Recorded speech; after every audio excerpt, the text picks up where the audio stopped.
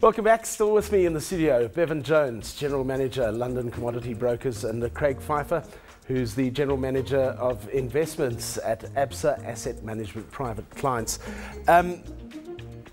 During the break, you were just talking about how much gold India is going to be buying this year. Let's go back on that because it's mind-boggling. The expectation is 1,000 tons, which is like a third or a quarter of annual production. And as I said, that's a lot of these private investors, and that demand gets soaked up by the big Indian banks, and then obviously clearing banks, etc. So it's a huge amount. Why is there specific demand for gold in India? Well, jewelry is a big element of demand for gold overall. About half, I think, of the demand for gold comes from jewelry, and the Indians love their jewelry and their gold jewelry. Weddings, weddings. They have their wedding season. You see a big peak in demand. It's quite seasonal, and you can actually measure it. You can see it. Wedding season drives. It is very seasonal. Yeah. Okay, let's move away from gold itself now, having ascertained that. Generally, you're looking at about 5 to 6% of a portfolio that should be invested in gold in some form or the other. Yeah. And let's look at the other golds that are doing the rounds now. The black golds, oil and coal. What's the forecast there? Well, I think, the world population is increasing.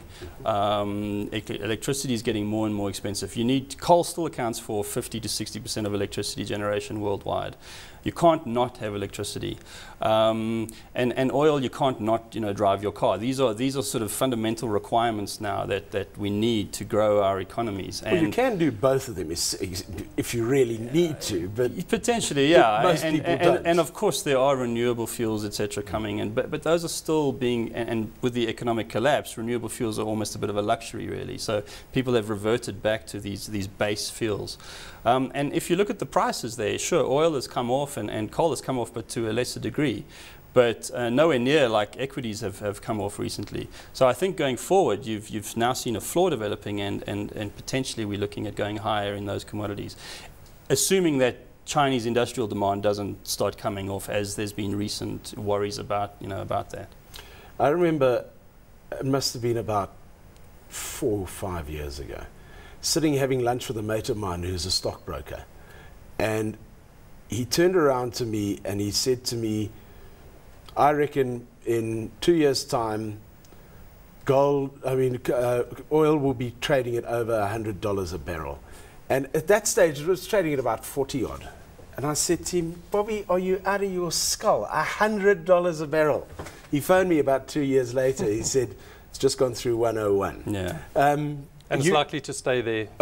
You reckon it's going to stay up in those levels? I think it will. I think we're not seeing an increase in supply that's keeping pace with the demand growth. And so that demand growth is going to keep eating into stocks and supplies. We saw the US trying to manipulate the oil price a bit by selling some of their reserves, but all they've done is created future demand when they want to build up their reserves again. So I think that growth is outpacing supply at the moment. We go through these little economic lulls and the oil price comes off a bit, but something like Brent is going to stay above $100. I think 112, 115 average. Well, in a few years' time, we'll run out of Brent. So that's probably what's keeping prices high there. But have we opened the taps properly on oil reserves in Nigeria and Angola and places like that? No, I think there are crude grades that come out of Angola and Nigeria. Nigeria obviously has problems every now and again with the rebels. But I mean, obviously the Saudis are still the major force, and OPEC is still the major driver in that market. We do have enough oil, and obviously as prices go higher, you tend to find more viable oil sources but however, those are more expensive. So the marginal cost of production has been creeping up, and we're probably at around $75 for new oil reserves, which is why you won't really see the oil price fall much below $75. And same with coal. You have a natural floor, and that keeps going higher and higher. Now, is it RMB that's launched a coal index? That's right. Yeah. So obviously there's interest coming in from big institutions as a result of investors wanting to get into oil and coal. How do you you invest your Well, for oil our money private into clients, oil we and look coal? at coal shares, and obviously one big name that pops up is Exxaro. They've owned a little bit of Kumba as well, so they've got some iron ore exposure, but by and large, coal. So that's our exposure there for private clients. And then on the oil side, you've got Sasol, and we're making quite a good case for both of those shares at the moment. If you like the underlying fundamentals of the commodity, you think the companies are going to increase production over time, the commodity prices are going to go up, and over time the rand's also going to weaken. You've got all those three things working in your favor. What I will say on that, on the coal, it's an exchange traded note, so that's a share, and the exchange traded note tracks the underlying coal price, which is the Richards Bay export price in dollars, and then converted to rand. But where you see a big difference between shares and something like this exchange traded note, it becomes quite dramatic, because someone like an Exxaro or Coal of Africa, they can't export as much coal as they want to at the moment because of rail constraints, because of port constraints. So the share won't necessarily benefit as much as they would like to from a rising coal price. You are seeing a rising coal price because India and China are having brownouts, etc., and the demand is certainly there. But our companies are constrained by rail and by port. So if you buy the ETN, you're getting unhindered access to that coal price in rands.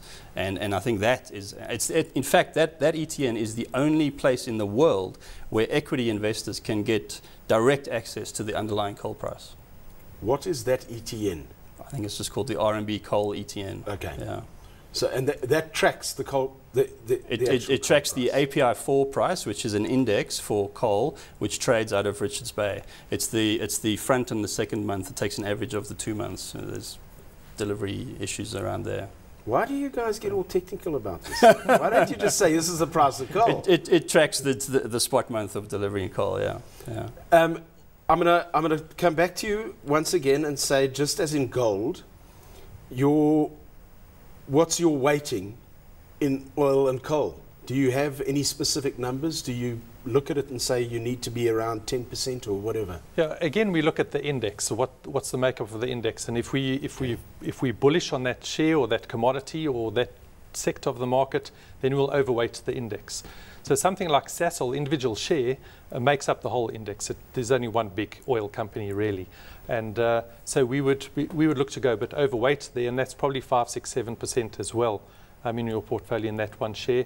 And I think the coal component of the index is quite small, but we wouldn't want to have anything less than 3%, so we'd probably have around 5% exposure on the, say, Exxaro/coal side. So in other words, if you're looking at gold, coal and oil, you're looking at about 15% of your portfolio.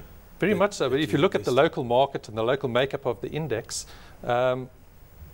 Anglo's, Billiton, all the resource companies make up a substantial amount of the market capitalization of the market here.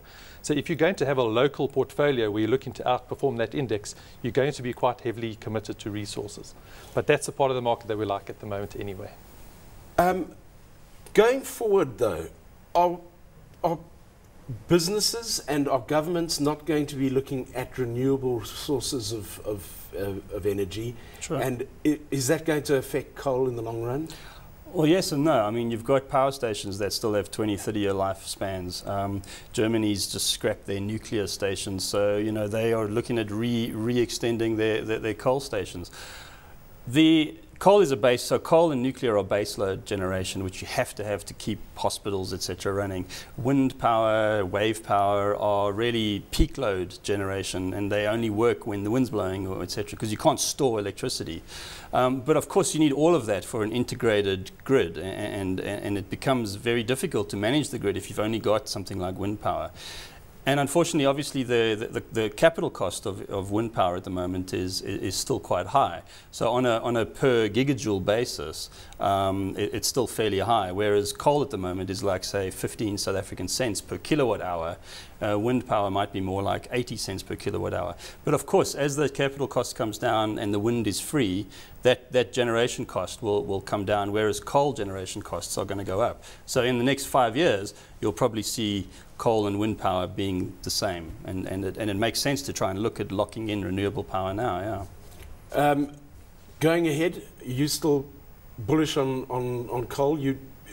Is it going to drop down below the levels it is now, or is it going to be like oil and just keep moving up? I think ultimately it is going to keep moving up. I mean, ongoing production, it's easier to look for new coal resources than it is, say, for oil. But I think those prices will have a substantial base and move higher over time. And as Bevan said, coal you're going to need. I think this is a decade story before we find real alternatives that are going to eat into the demand for coal. The problem with something like coal and oil is the good stuff is running out. You know, you tend to mine the good stuff first and you get decent money for that. Now you're paying the same price for much lower quality coal. So it gives you a lower heating value. And unfortunately what's happening is as we go down the quality curve, it becomes more and more strategic because industries like Eskom burn a low quality coal. Now India is burning virtually the same quality coal as Eskom is burning. And Indonesia is looking at putting export restrictions in place to ban exports of low quality coal. I'm sure the South African government, whether they look at nationalisation issues or whether they look at banning exports as well, that will only drive the price sky high for countries like Germany and the UK and China who need our well, China maybe not so much, but they need our coal. So the export price of coal is going to go sky high, but again, if coal exports are banned, our local companies are not going to benefit from that. Do we need to start looking that way? I'd be hesitant to say because I would prefer to see a free market in place where people can come in and look for resources and really grow that resource base. But you have a two-tiered market. You have a very high-priced export market and a low-priced domestic market. And unfortunately, the returns in the domestic market are not really there to commit capital at the moment. So you have to have that export element for people to invest. But from a long-term security point of view, surely we should be looking at something like that. Absolutely. I think we are, and I think there are lots of initiatives to try and find alternative energy sources and independent energy sources. Companies like Sasol, okay, they burn their own gas, but they're creating their own electricity for a lot of their own use, so they're less reliant on Eskom. Companies like Tongaat, they go and chop the sugar down and all the leftover bits they go and throw in a furnace and generate electricity. So there are quite a few initiatives on the go. 5% gold, 5% coal, 5% oil. Well, look, I don't trade shares at all. I would, if I'm trading futures, it's 30% coal, 30% oil, and 30% food. I mean, food is the other major commodity that you have to be bullish on because, again, the soil is getting less and less able to produce every year, overuse of fertilizers, etc., growing population. I mean, that has to be. That could actually be a very interesting show. Maybe we'll have to take a look at that next week or the week after. Is look at food and food security.